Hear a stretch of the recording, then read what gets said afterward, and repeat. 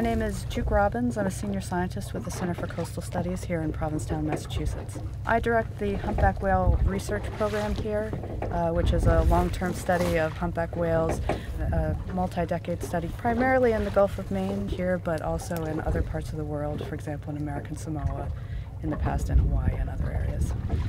Basically, we're identifying whales based on the ventral fluke patterns. Thus far, we don't recognize it as a whale that we've cataloged before, nor as a whale that we've biopsy sampled before.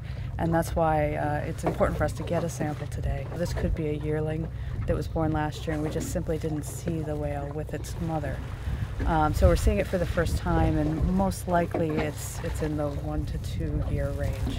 This is the sample, or the dart as we pull it out of the water. And as you can see, there's what's sticking out here is just a little bit of blubber. And all that we have to do is unscrew this.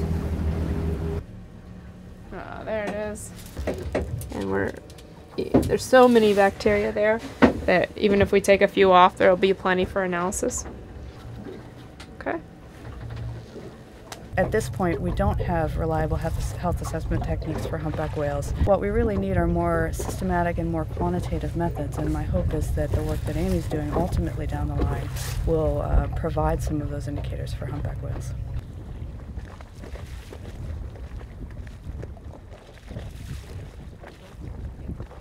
Got it. You guys got it? Got it.